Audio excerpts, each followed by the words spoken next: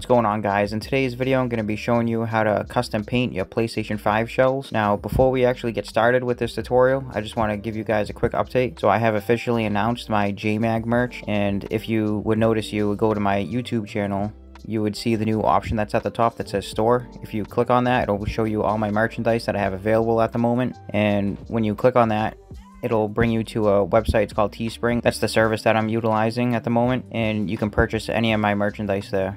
So I'm actually going to be utilizing my merchandise as ticket entries into winning my future custom PlayStation 5 controller mods that I will be doing in the future. So every dollar that you spend on my merchandise is essentially one ticket entry into each of my controller giveaways. So for example, if you buy a $30 t-shirt, that's going to give you 30 entries into winning this custom PlayStation 5 controller. So the reason why I'm doing this is because these controllers, they do get kind of expensive, especially when I'm putting this much work into them.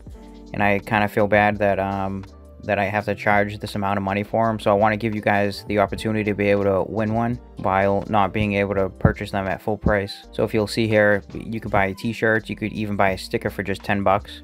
Or the more you spend, the more entries you'll be able to win these. So go ahead, give it a look, let me know what you guys think. Alright, so now that that's out of the way, let's go ahead and get going on this PlayStation 5 shell mod. So as you can see here, I'm taking some 1000 grit sandpaper. I'm just gonna essentially just sand down the whole entire shell. Now you want to make sure that you do this pretty well, because you want to ensure that the primer is going to bond securely to the plastic shell of the PlayStation 5. If you don't sand it down enough, the primer isn't going to fully adhere to the PlayStation 5 shell. Now once you 100% sand it all down and you think it's all good, we can give it a nice little wash. So all I do is just take some warm water with some Dawn soap detergent, put it in there and just wet it all. And then you want to just wash it off with some regular tap water, and then you'll be all fine. And once you do that, you just want to dry it off. Now I typically use something like a towel. You want to use something that won't allow some fibers to stick to the plastic, because you want to make this as clean as possible and as dry as possible before we go ahead and start priming it. So now we can go ahead and start priming.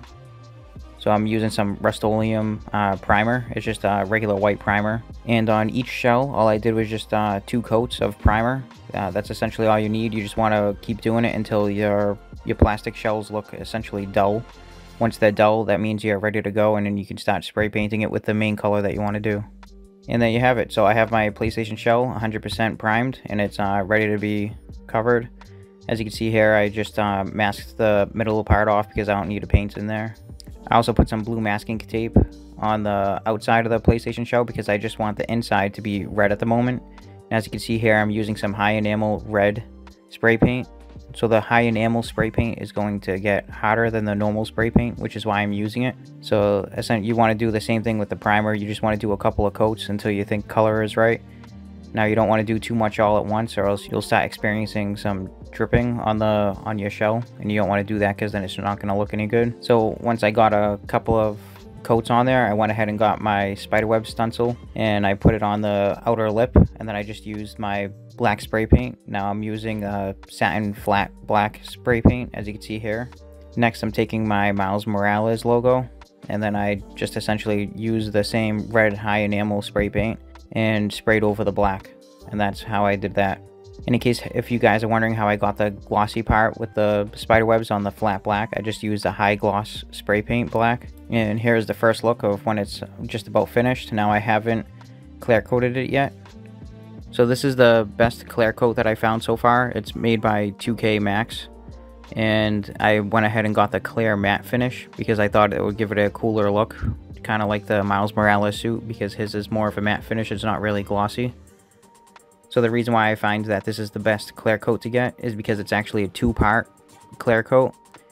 So at the top of the cap, there's a red button that you want to take off, and you put it on the bottom of the spray can and you push it, and it mixes the 2 chemicals together, and that's going to really harden the clear coat, and it's going to really protect your masterpiece once you're finished with it.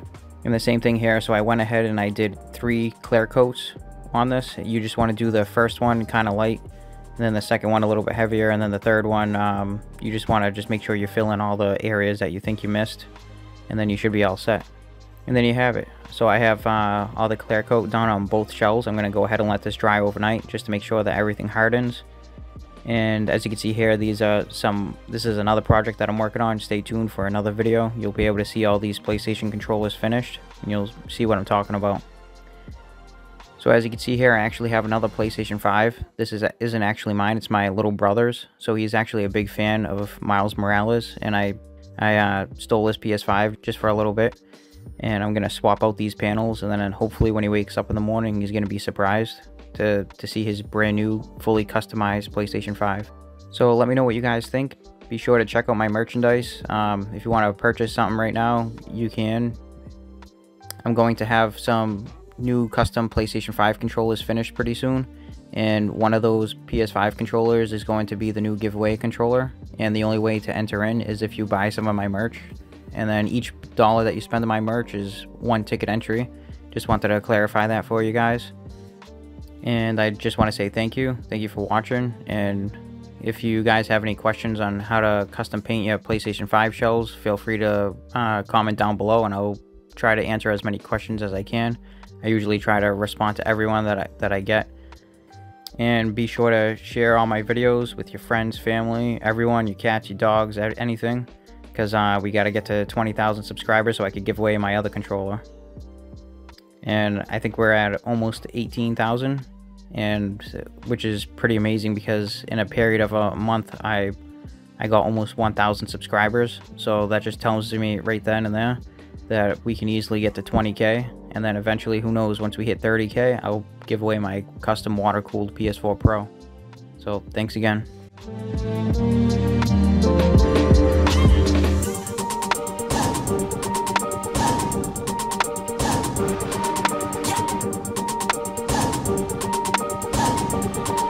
Maybe I could join your club.